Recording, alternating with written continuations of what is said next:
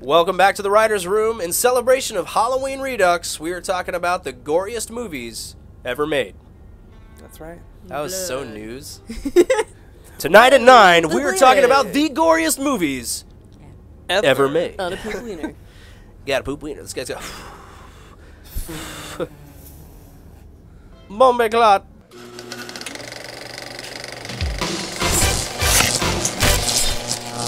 Welcome back to the Writer's Room. On today's episode, we are talking about the goriest movies ever made. Yeah. I'm Michael. I'm Katie. I'm Chrysalia. And I'm Matt, and we're coming to you from HollywoodRedux.com. That's right. Yeah, and this month we are celebrating Halloween Redux.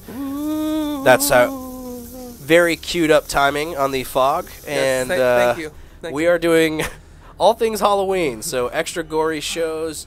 This is technically the last week of Halloween Redux, and our our giveaway is ending on Friday. That's right. So if you guys have not entered, click the link in the description below guys. There's to a lot of see fun how stuff. you could win a bunch of t-shirts, Blu-rays, a bunch of fun stuff we're giving away. So be sure to check out previous episodes where we actually have shown some of the stuff we're giving away and, you know, see what Trust you could me, win. I've seen it. It's cool. It's good times. It's good times here in the studio. We have too much free stuff that we want to give away. So please check the link in the description. Do it, guys. And see how you can win that stuff. But we're talking about the goriest movies ever made, and we're going to kind of actually cheat a little bit and talk about some of the goriest scenes we've ever seen because, I mean, We're going to you know, Cover more ground. goriest Yeah. movies, we already know. Evil Dead is going to be on Argento, there. Suspiria, Yeah, like the usual. Zombie movies, you know, George Romero stuff, like all that stuff is gory, and then you could also say like Walking Dead. But we're going to spread it out a little bit more to, you know, certain scenes, you know.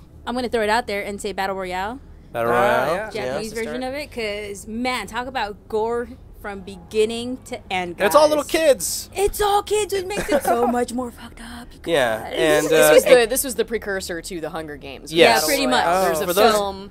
It goes back to. So, I'm Yeah. not going to spoil much, but if you haven't seen it, please watch because it is a good movie to watch. It's like what Hunger Games wants to be when Yeah. it grows up. Yeah, and, I like, mean- gets an Gore. R rating. It's beginning to end. yeah, Hunger Games ripped it off completely. Oh, But It's if like you, a Hunger Games as envisioned by the director of Red Dawn. yeah, if you guys are Milius, yeah, Yeah. If you guys are you know, ever seeing if you ever are watching like the Hunger Games and you're going, man, I just wish this wasn't PG-13. I wish this could be like super gory, kind of like the books. With practical Yeah. effects, Jump on you know, Battle blood Royale then. effects. Then you know, check out Battle Royale There you and be horrified of children for a little while.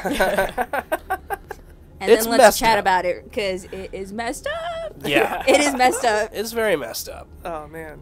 One of my favorite movies of all time, The Shining, the elevator scene. Yes. We had a great conversation about this actually Yeah. because you said that to me and I said, "Well, it's not really that gory," and you said It's has a the hallway most blood with probably the in most any blood movie ever used outside of like Evil Dead, which Pretty much. even Evil Dead stuff, like they were trying to avoid like an NC-17 type rating. And so they were using like purple and green and all sorts of different colors. So like, it is a very gory movie. You know, I think the goriest scene in The Shining for me is not even involve blood at all. It's that sequence with the old woman in the bathroom that is the scariest, the dark heart of the movie. Like that's like the center of the maze basically in the hotel. And it's like so grotesque, but there's not even any blood. It's just the woman's body and how close you are, and just the It's way all it's waterlogged shot. and It's- green. It's like how it's filmed is so claustrophobic. You do feel it's a bad dream. You're not able to move. You're paralyzed. Yeah, and I think it's Watch it. because they use the slow-mo there, you know? I think the slow-mo helped, like, just build that tension because everything moves so slow Absolutely. that it was, like, supernatural, and that also made you just feel like you were just planted and you couldn't run away, you know? Uncomfortable. The whole time you're going, like, Jack, get out of there, get out of there, get Run, out of dude. there. The hell Yeah. out of here. And also, you know, from The Shining, it's not, like, that gory, but I remember that, like, that affected, it always affects me more than, like, the hallway with the elevator with all the blood, is, when he gets the axe in the chest, you know, Scatman Crothers gets the axe in the Poor Scatman. in the chest. Like, that is like so horrifying to me because every time I'm just like, oh, the axe. Like, you see it all the time in like zombie stuff or whatever, and it's happening to zombies. But like, I always feel like when I see that, I'm just like, oh my god. Your entire chest just caved in on something. Like, that's horrible. That scene always bums me out because Scatman had to work so hard to get there. Kubrick did a really good job of putting all these obstacles in Scatman's path to get back he to had the to get hotel. up there from Miami. And then immediately upon arrival, he finally makes it up there. He has a snowcat. He gets to the hotel and immediately Hello? just takes an axe right to the abdomen. Out. Done. Yeah. Yeah, pretty fucked up. Ouch. Speaking of acts, I do want to throw out American Psycho. Boy, that's American a Psycho. bloodbath. That movie. And Exactly. The well book said. is even worse, if you can believe Katie it. just nailed it. Brett Easton Bloodbath. Ellis. Yeah, it's based on a Brett Easton Ellis book. That Gotta admit something, guys. is quite gory. I've never seen it. What? Ah. Mikey. It's a classic Mikey. of that previous generation of filmmakers. Dude, you I'm gotta not. watch. I'm not mad. I'm just disappointed. Mikey, you have to watch this movie. It is so good. Christian Bale, Okay. dude, terrifying. What are you doing? Sorry. I can't say Christian Bale anymore without thinking about that Terminator Salvation thing. Aw. It's okay. It's okay. It was in the past. We've all moved on. But oh man, I think, you know, like one of my favorite horror movies that I don't talk about enough is Dead Alive, Peter Jackson's. And that movie is so gory. It may be the goriest movie of all time. I don't know, Never because seen that one either. it's okay because it's like a New Zealand film. It didn't really have like a huge release, so like it is kind of hard to. I mean, you can buy the Blu-rays now, whatever. But like in the past, it was hard to find because it was also in New Zealand it was called Braindead, and here it's called I Dead didn't know Alive. that. So Uh-huh. it's cool. different. So Yeah. because it was a comedy, but Braindead isn't Okay. scary enough in the States, so it was Dead Alive. Yeah, no, So- it sounds like a comedy. Yeah. So, and it is. I mean, it's really funny. I mean, the demon baby that's there that he, you know, I mean, Yeah. just the scene where everybody's eating and the guy is rotting so much that he sticks the spoon straight through the back of his head. Like, it's so great. And then they have like sex and they have like a demon. It's brilliant. Not only like that, but like the great jokes, like the priest who kicks ass for the Lord and like his seen that. roundhouse kicking off heads and shit. Like, it's brilliant. But at the end of the movie, all the zombies, basically this whole town turns into, like, the dead, and they're coming into this kid's house. And he fires up a fucking lawnmower, and he says, "Party's over," and he just runs into this, like, horde of zombies, basically. And it's just... Like a badass. and it's just literally looks like somebody has a fire hose on the other side of that thing, just hitting it with blood, and he's just, and there's just like arms dropping and legs dropping. He's like slipping on the blood and stuff, and he actually gets to the point where he can't get it started again. He turns it off, and somebody's coming at him. There's so much blood that he starts to turn around and try to run, and he's running in place because he's slipping on the wet blood. He's like, "Ah!" It's like an old Laurel and You Hardy know, joke. those guys on set had a blast, like, Oh, throwing blood yeah. everywhere, like for sure. Oh, Dead Alive. I need to see that. Peter Jackson, outside of Lord of the Rings, Peter Jackson's best. Awesome. And even Frighteners. Frighteners was pretty gory, too, that Peter Jackson did. Yeah, I was going to give a nod to the whole Saw franchise. Yeah, that's pretty gross. Pretty gross all That's a good one, throughout, actually. but definitely, like, I think it was in the third or fourth one. I can't remember Yeah. exactly. Someone had their Achilles I might plug my ears and tendon, hum. like, cut. Oh, And yeah. That's like a no late. for me. Yeah, that's like fuck, no. that happened in. You could also say the Hostel franchise is pretty gory, gross. Yeah, the Yeah. Hostel, yeah. a good You know, they did That's- that in Hostel too. In that first one, it's like, oh yeah, you can leave. Oh yeah. Body parts, man. Usually Well, it's gore. not fair. Anything from the torture porn oeuvre. Yeah. It's not fair. I mean, even and- trying to. You could really say any Good Eli Roth game. movie is pretty damn gory. Like Cabin Fever, like shaving the legs and just, you know, that's gross. Nasty. I was Nobody else has seen that, I guess, here. Judging by those reactions. Let me know what you think about Cabin Fever. I like it, Eli. Don't, I would like Alright. to throw. I don't like Eli Roth. Yeah, I know. I would like to throw into the mix. Cabin in the Woods. Cabin in the Woods is good. Oh yeah, Cabin in the that's a great Especially dark the end. comedy too. Yeah. That's Yeah. got a lot of Joss the Whedon, times man. the Again, humor goes with the gore. blood. Do you notice? Everywhere. Appears Like, nicely. All right, I'm gonna bring back help. Yeah. My favorite is when what's his name gets eaten by the mermaid. Yeah. Yeah. When he gets it, it's like I love it because he's just like, no fucking way. Like right before he dies, he's like, unbelievable. Like, That's one of the best Whedon ironies I think of all time. yeah. Well, that whole ending is so out of left field from the rest of the movie Yeah. that it's just like, whoa. What? Yeah. Yeah. Yeah. Yeah. God. I mean, you could also talk about, like, I mean, not just necessarily horror movies, even though that's kind of our theme for Halloween Redux, but, like, Saving Private Ryan.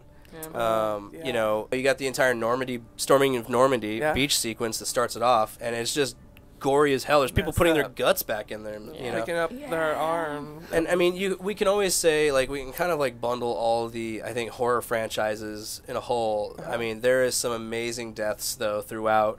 You know, Nightmare on Elm Street series, Friday the 13th. Friday the 13th. I mean, somebody just gets cut in half with a fucking machete in Friday the 13th. You know, there's amazing tricks with gore and stuff in Nightmare on Elm Street series because you've got, like, the sequels, which weren't, you know, as good, but, like, you have, like I mean, Johnny Depp, for instance, gets totally fucking pulled into his bed, and then it becomes a giant fucking blood puddle where it's like the coroner's in the bathroom throwing up. Like, it's like one of my favorite lines. And, you know, I mean, and you also have, like, Scream franchise is also a really gory one. I mean, a lot of the horror franchises are pretty damn gory. Yeah. So, I mean, that's kind of a given. Yeah. Pretty much. You know. That's why we opened it up to other aspects. You also have, like, Reservoir Dogs. Yes. Yeah, I mean, Quentin Tarantino does blood in a way that's Glorious like... Bastards. My dude. Insanely gory. Oh, yeah. Yeah. Tarantino. But, I like your gore, though, Tarantino. We've been, on the K-Files, we've been doing the goriest episodes of the X-Files, and it is quite a nasty horror. shit in there. The ultimate, a lot of though, stuff. we haven't even done the ultimate. We've been dipping around and doing the bloodiest episodes. The goriest moment on the entire run of the X-Files has got to be the 8th season Billy Miles skin shower. And if you haven't seen it, which I don't think you guys have, it involves a character who is, like, super swollen, like his skin is, like, extremely, like, puffed up and swollen, Already don't like grotesque, from drowning, like he's got a bunch of water. He gets up from the hospital bed, pulls all the wires out, gets into the shower, and as he showers, his skin starts sloughing off, and you just eventually you just get down to the drain of the shower, and it's just like skin just like sliding down to the drain. It's like bloody and skin parts, and it is just a horror show.